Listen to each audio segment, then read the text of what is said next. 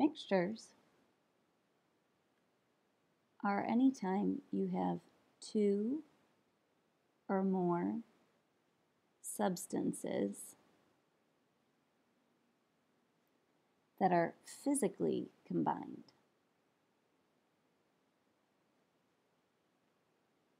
In other words, there's no chemical bond between the atoms, but they're basically just hanging out together in the same container. We're going to draw several different pictures of mixtures today. The first picture that we're going to draw would be, what would it look like if we had a mixture of two different elements?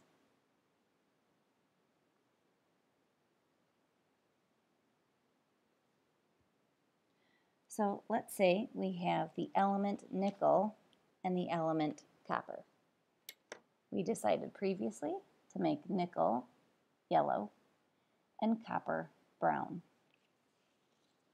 So what if we had a cup, for example, and in that cup were some nickels and some pennies, which on the outside have that copper coating.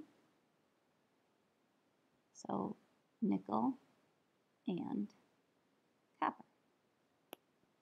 What that would look like is you'd have individual dots of nickel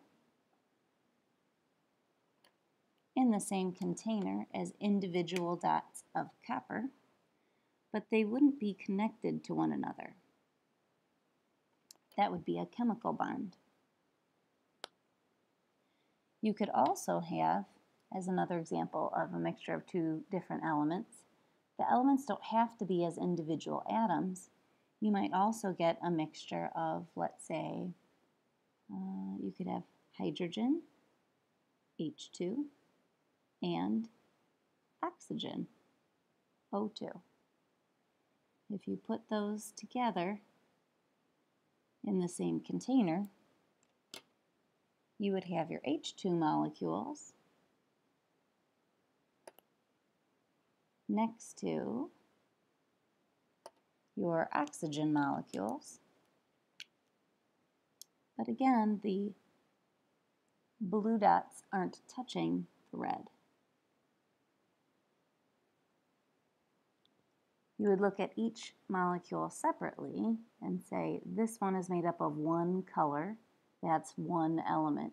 Then you look at the other thing in the dish. This is made up of one color, that's one element.